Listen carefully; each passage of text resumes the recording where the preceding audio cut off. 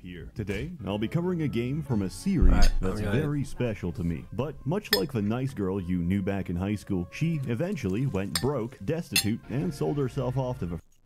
Oh. Sorry.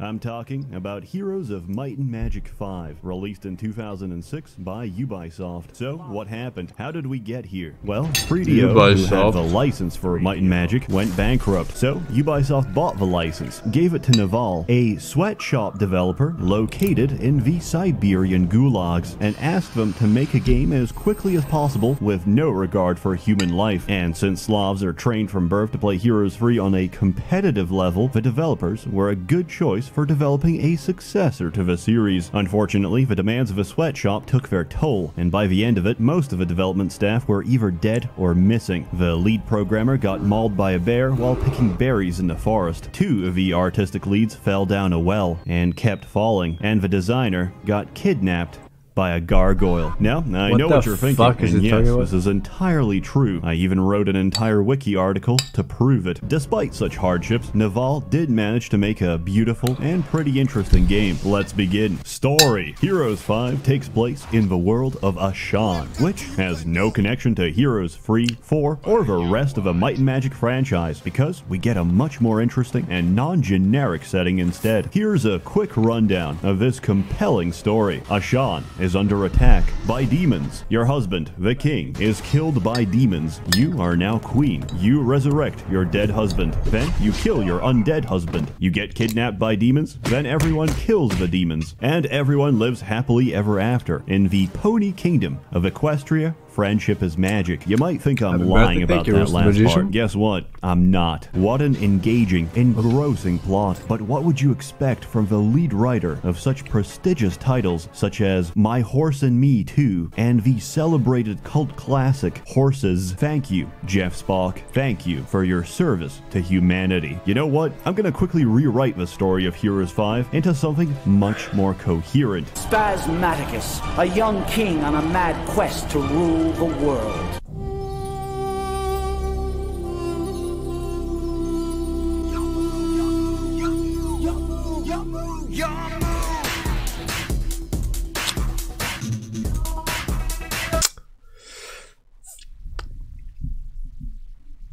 Nina wanted to watch one episode of Yu-Gi-Oh!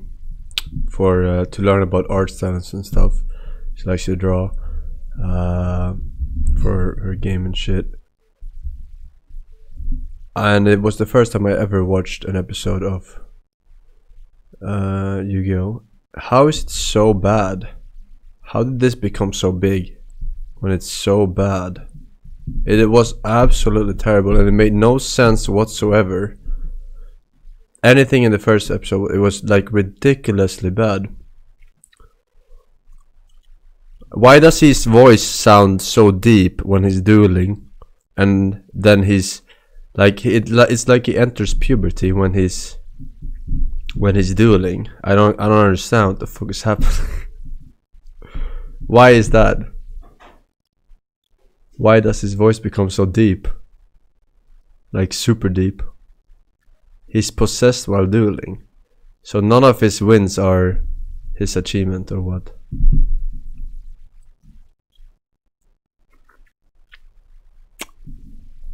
Makes sense. Gameplay. Everything is turn-based. Pick a map, pick a faction, pick a hero, and play. Unlike Heroes 3, your heroes can now attack monsters directly, but unlike Heroes 4, they can't be murdered on the battlefield. And they get a crazy, over-the-top skill wheel progression system as they level up, which is never explained inside the game, and you have to use third-party fan software to even know the existence of such a thing. Oh yeah, and you no longer have to micromanage every single neutral dwelling in town. You can now send caravans to the town of your choice and just pick up your troops later. It's very self-explanatory. There's 8 different factions to play, 6 in the base game, plus Fortress and Stronghold from the expansions. Everybody gets a massively scaled town, which spits out units for them each week. Every town also gets an amazing orchestral theme song, except Stronghold. Each time I reinstall the game, I have to realize this all over again. Stronghold's music sounds like some royalty-free ambient background noise. It's sounds like elevator music in a fantasy-themed 2-star hotel. So each time I have to go into my music folders and replace it with something more appropriate. Ram Ranch,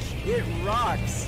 Cowboys love big herds driving cocks. As you may have noticed, the town camera pans around on its own. It's actually one of my favorite things in this game, especially since the camera tracking syncs up with the music, but I'll show that off at the end. Every faction gets 7 units from Tier 1 to Tier 7, all of which can be upgraded. Tribes of the East adds side grades too, which means there's now 2 upgrades to choose from. Most of these range from interesting to what flavor of energy drink do you want your units to look like. Let's talk about the factions. Haven. These are the humans. They're very standard, very European, and generally quite solid. Some might think the strongest unit in the Haven arsenal is the Angel. However, that's completely fucking wrong. Yes, a celestial being sent to enact the will of God is pretty good, but can she pay taxes? I don't think so. No, the strongest unit under Haven's direct command is the humble peasant. The real heroes of might and magic are taxpayers. They contribute their monthly wages to provide you with security, social services, and of course, roads. Without peasants, we wouldn't have much of a country. Yes, it's only 1 gold per peasant per day, but if you let them survive plague, famines, and high infant mortality rates, you'll win the game economically. Because wars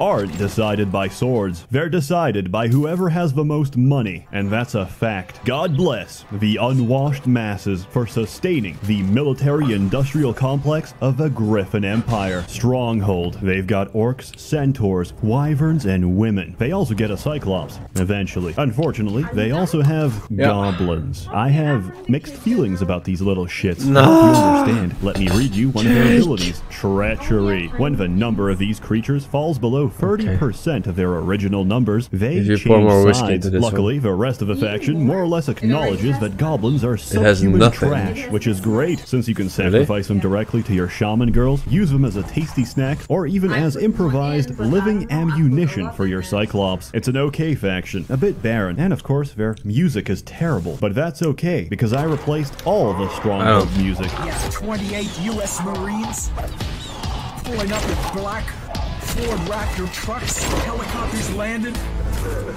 Ram Ranch is under siege. Under lockdown. What the fuck is this remix? Marines are gonna fuck Ram Ranch cowboy butts. Much more immersive.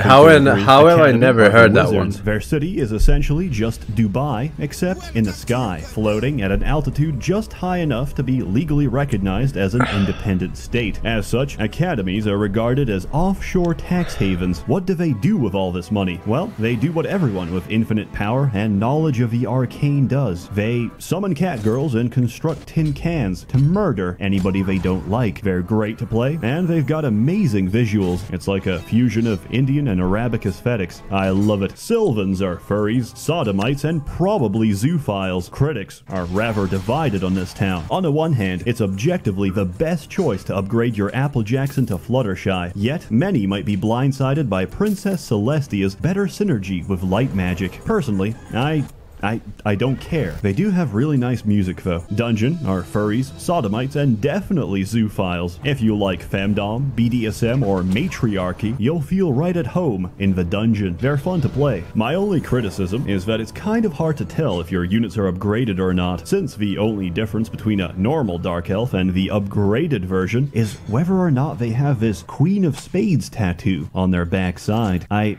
don't know what that's about. Necropolis gets skeletons, spelly skellies, and big bone skellies. I don't know if it's intentional or not, but each time I play Necropolis, I do get a very strong, inexplicable craving to consume monster energy. As expected, they can raise the dead. Originally, after sitting around in their castle and smacking the end turn button for a few months, Necropolis would automatically win. Of course, this was incredibly fun, and since the heroes community hates fun, it was nerfed into the ground. You now need gamer juice to raise the dead. A limited resource that... Happy birthday, I'm scared. This is dangerous. I'm scared. There's a knife right here at my throat. Flashback. Don't put it in your face. What the fuck? I'm not.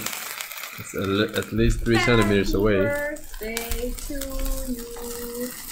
Is this dime cake? Toblerone. Nah. Toblerone? They didn't have dime, but it's the same brand. Toblerone and dime is the same brand? The cake is made by the same brand. I don't know if it's hot. Yeah, it's very hot actually. Okay. What the fuck? Okay. Alright, Just wait. yeah, I'm not American. Should I have it on a plate or should I? Welcome to Uganda. This is an ice cream cake, is it? No. They didn't have.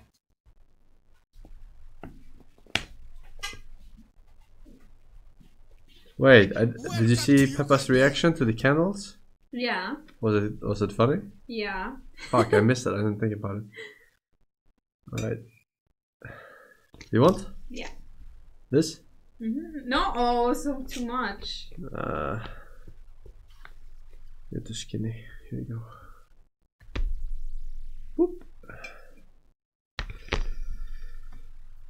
Alright. Okay, then it's mine, I guess. Thank you, chat. Oh, you're so silly. Thank you very much. Spoon? I bring. Okay, thank you. And thank you very much, darling. Dan the Dank Dan. Soup Fidelta. Thank you, boys. Pochi, thank you for 2 years, man. Big Daddy Strokes, Troke, Lol, Warpus, Devil Scyther, Biosub, The Rolling Fridge, Tiger Fierce, Momo Woods, Phenolum, HG, Diggy, and Rude Pick. Shinris, thank you. Sorry if I missed a shit ton of subs today. My bad. I was distracted by your pretty mom's butt. Welcome to Uganda. I still have a fucking spoon. Welcome to Uganda.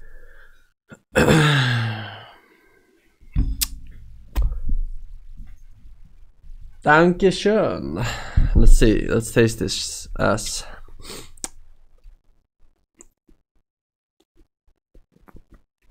No, not bad. Not bad, chat. Welcome to Uganda. I'm not a big fan of Toblerone, but this tastes pretty good. It's really good. Yeah, I like it a lot.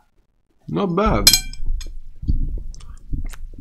Only replenishes at the start of each week. Fortress is the Manlet faction, which might not sound very Manlet intimidating, faction. but they also get runes, which allow the dwarves to, among other things, cover the entire length of the battlefield, resurrect their dead stacks, and temporarily become a ghost. If that wasn't enough, 3 of their strongest units might also be completely immune to Armageddon. And based off what you've just heard, yes, they are incredibly balanced. Inferno can do this. They can also do this.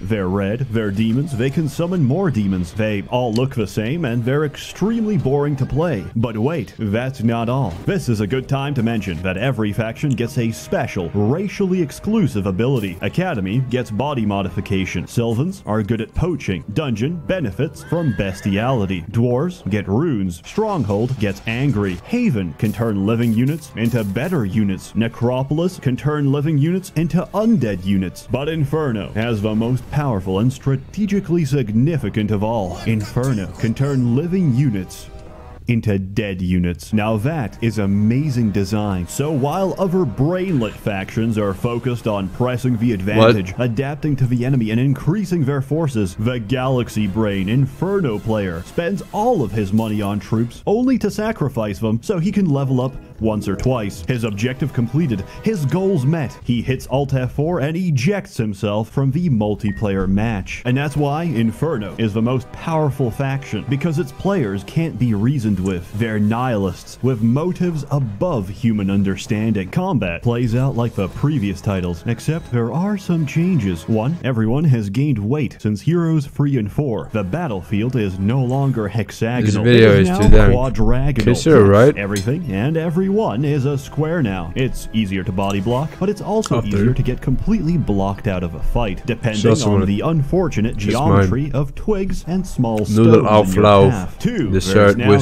empty two beer things that determine how quickly you stomach move: right now. speed and initiative. Speed is how far your units can move. Initiative is how quickly they decide to do something. Free. I have no idea what they did with the spells. Sure, there's destructive magic, which still includes the classic nuclear option, and there's vampirism, which, by the way, is really funny to put in a vampire. But Is this what about game the way rest? more Haste complicated doesn't than Heroes actually 3? make you quicker. Seems Slow like it. doesn't actually make you slow. They just make you act quicker or slower, respectively. Hello? What happened to my goddamn magic? But I'm willing to forgive all that, because Heroes 5 added the best goddamn spell in the game. Probably the best spell in the entire Heroes series. Summon Beehive. I love this spell so much, I even made my own campaign around it. It's called Beekeeper. It's a piece of shit. Don't actually play it. If you kill the last monster, you win the game, but I made it so that about 1,000 text boxes will pop up when you do, which consist of the entire B-movie script. Multiplayer. Multiplayer is dead. Ubisoft doesn't maintain anything, but you can still use virtual LAN to play with friends. There's simultaneous turns to make normal games faster, and a dual option for instant combat. So, most of the time, you're going to be up against the AI, which is AI in name alone. Computer players may be artificial, but they're definitely not intelligent. But that doesn't mean they don't have chess master level programming behind them. The AI takes about 10 seconds of raw processing power each turn to carry out their master plan of leaving their base undefended when your army is right at their doorstep. This only gets worse with more AI, because each one must independently take 10 seconds of your lifespan to calculate their next move. It actually got so ridiculous that I had to use Cheat Engine to speed hack the game about 5-6 times. What a convoluted solution, Seth. Why didn't you just Alt-Tab and do something else? Well, because Alt-Tabbing makes this game freeze. That's right. Heroes 5 pauses itself so you don't have to miss a second of watching that turn timer fill up. For that reason, I recommend trying Heroes 5.5, a mod that drastically rewrites the AI to be more intelligent and to take turns lightning fast. By the way, the base game hates my graphics card, so if your game looks like this, then I also recommend Heroes 5.5. Finally, there's a map editor included with this game. You can make some pretty good maps with it. Mainly, however, I use it to make trash like this. Final score. I've received a lot of feedback that my review scores are poorly defined and hardly objective. Let's fix that up right now. The final score will be composed of a single industry standard metric by which all games are professionally judged: the main menu. I'm going to be assessing these per expansion. Base game, very solid, very cool anime fight sequence, 10 out of 10. Hammers of Fate, just some dark elves trying and failing to illegally cross the border, 5 out of 10. Tribes of the East, an amazing high impact sequence where a cyclops lays siege to a castle, whacking and smacking every human in his path, but just then a crossbowman bravely runs out and shoots the cyclops. Now I'm gonna ask the audience, what do you think he does next? Logically, there's only two options. He can A, chill at the back, reload, and take a second shot in relative safety, or B,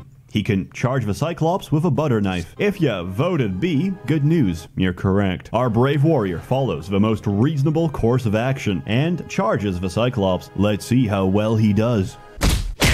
He didn't fly so good. 0 out of 10. Based on these scores, I conclusively give Heroes 5 a out of 10. Heroes 5 is a fantastic addition to the series, and probably the last good game it will ever have, since I'm fully convinced that Heroes 6 and 7 don't actually exist. I'm just having a bad dream, one that I can't seem to wake up from. The big question is it as good as Heroes 3?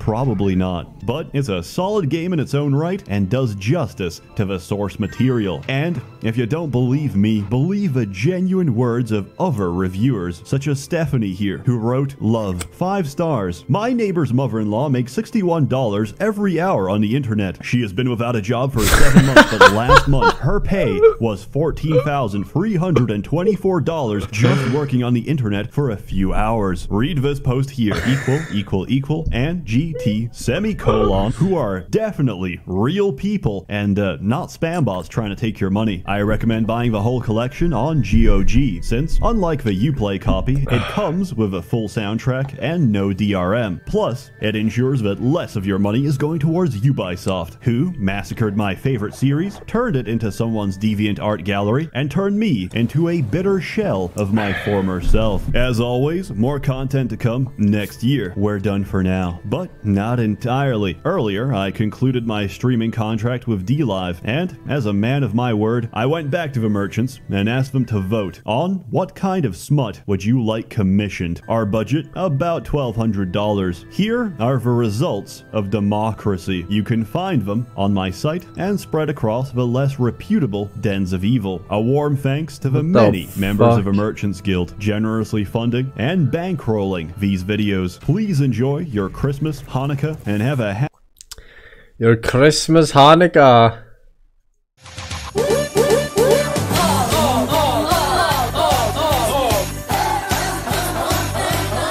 Just lube it up.